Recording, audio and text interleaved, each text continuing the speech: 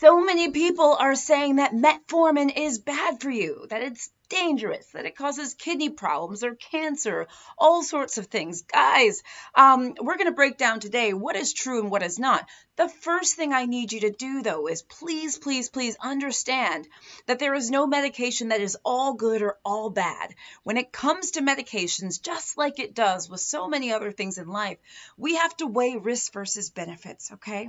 And honestly, metformin is one of the oldest medications we have in terms of treating type 2 diabetes.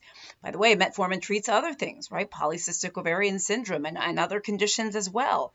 But in terms of treating diabetes, it's one of those medicines that's kind of tried and true. Many people have taken it over the years, which is a good thing because it means we have a lot of data on it, right? We have a lot of experience with it.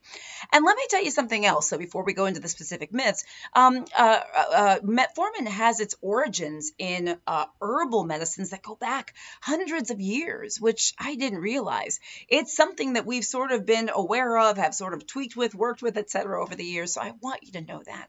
All right, but let's get down to the brass tacks, okay? This is what people are saying. Let's first start with kidney damage. People say, doesn't metformin damage your kidneys? Doesn't it cause kidney problems?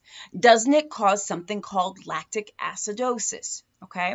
Now I'm lumping those together because oftentimes in the real world in a patient, they may be lumped together, but let me explain. Lactic acidosis, by the way, is the buildup of lactic acid in the body. It can be very, very, very dangerous. And yes, metformin does have a warning on it, warning doctors and patients of a potential for lactic acidosis in some patients. But let me go back a step. Okay. The thing about metformin is that as doctors, we're not thinking of metformin as causing the kidney damage, which then causes the lactic acidosis. That's not how we're thinking about it. What we think about it and how we think about it is if someone has kidney damage, then taking metformin could potentially increase their risk for lactic acidosis.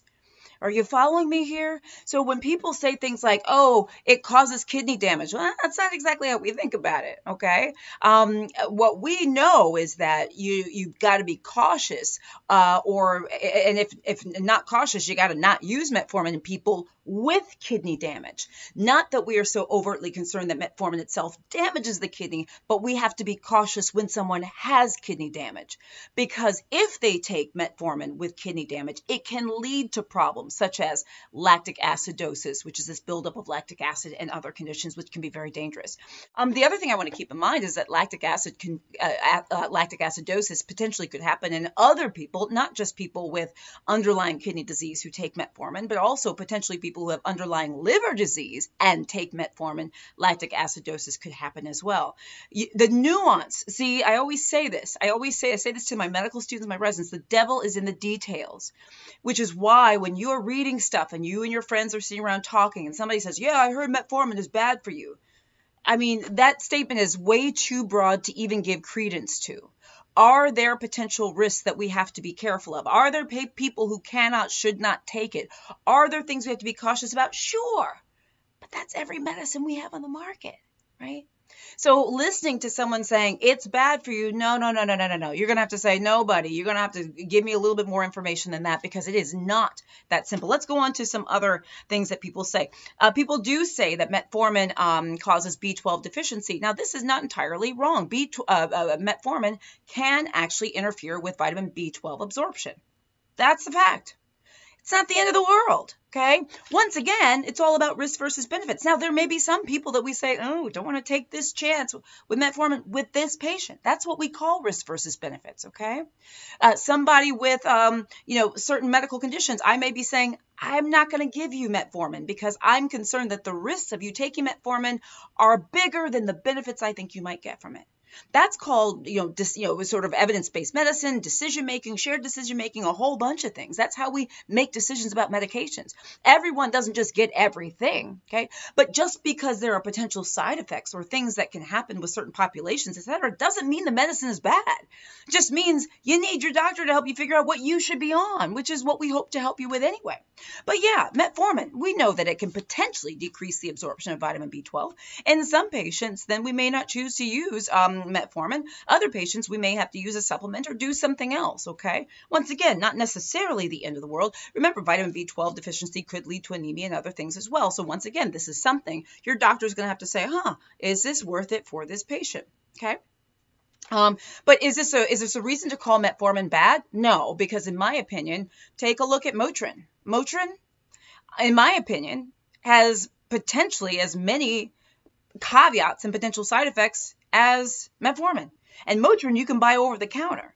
There are plenty of other things like that too, in my opinion. All right, moving on. Some people say metformin causes cancer. So I was kind of looking online to see where this might have come from. And I do see that at one point the FDA did issue a recall for certain extended release formulations of metformin that had NDMA, an ingredient that had higher than recommended amounts of this NDMA. NDMA has been potentially linked to cancer, and thus the FDA recalled certain batches of metformin extended release that were made by certain manufacturers. Again, that's a specific situation. We have recalls. I hate to say it. Now, this is not a good thing. I'm not acting like I'm indifferent to it. I wish we didn't have recalls, but we do have recalls periodically. We do find that there are certain batches or manufacturers that their brand or their product, their version of metformin, whatever, is not ideal. And so the FDA will recall it. We've been through this before. But this doesn't mean that all metformin causes cancer. No. What it means is that a particular batch made by particular manufacturers, a particular type, the extended release, had increased levels of NDMA in it, which has been linked to cancer potentially. Okay. And then the other thing is, the other thing I'll go through just very briefly is, people have said that metformin causes dementia. Actually, there are a lot of studies that say that that have shown that metformin may help protect against cognitive decline and dementia. Now, there are some studies that have suggested that metformin may play a role in dementia, but there are plenty of studies that have said the opposite. You see how it's not cut and dry. This is the bottom line that I need you to take home. The bottom line is when people are telling you, oh, this is bad, this is bad, this is bad, I need you to know better than that and know that things are actually more complicated than they seem. And it's not to say, oh, they're wrong or they're right. It's to say, let me talk to my doctor about this. Let me get the scoop. Let me find out what the real deal is. Because the thing is, guys, I'm having a lot of patients come in to me saying off the bat, they don't want metformin because they heard it's bad. And the truth is, in my opinion, it's not entirely the most sort of informed decision because there are so many caveats. There are even more potential myths and truths than what I've discussed here. This is my opinion based on some of the evidence that we have, what I'm seeing in the office, etc. But what I need you guys to do is to kind of put blinders on when you are hearing people talk, and you can drop it in your book bag of things. Okay, file it away, but then go ask your doctor and say, hey, what's the deal here? Okay.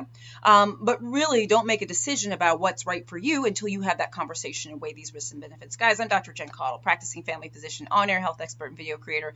I do daily videos on Facebook. Please like and follow my page. On YouTube, please subscribe to my channel. Click the little bell for updates. Guys, consider subscribing to my exclusive channels on my exclusive groups on YouTube and Facebook. We do private lives. There's other exclusive content. Also, I'm on TikTok and Instagram at Dr. Jen Caudle, and go to my website, drjencaudle.com, to sign up for my free health newsletter. Guys, share this video on to someone who may need to hear it. Write in the comments. Let me know what you think. Thank you so much. Love y'all.